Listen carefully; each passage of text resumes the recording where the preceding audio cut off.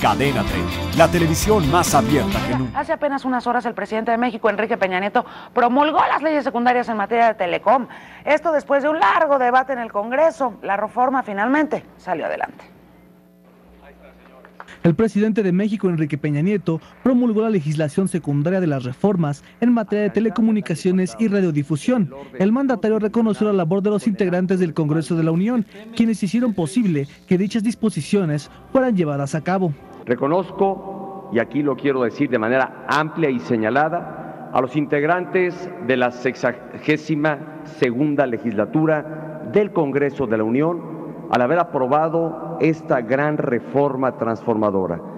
Tanto los integrantes del Senado de la República y de la Cámara de Diputados, legisladores de ambas cámaras que conforman el Congreso de la Unión, que apoyaron con amplia mayoría esta reforma y toda su legislación secundaria, mi reconocimiento y gratitud en nombre de todos los mexicanos. Por su parte, el secretario de Comunicaciones y Transportes, Gerardo Ruiz Esparza, destacó la importancia de las nuevas leyes.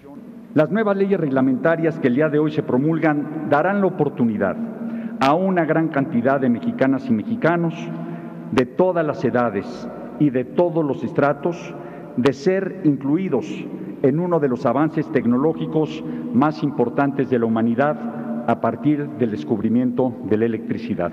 Asimismo, Enrique Peña Nieto enumeró los beneficios que conlleva la promulgación de las leyes secundarias. En materia de Internet, pone las tecnologías de la información al alcance de más mexicanos y asegura la libertad de expresión en ellas.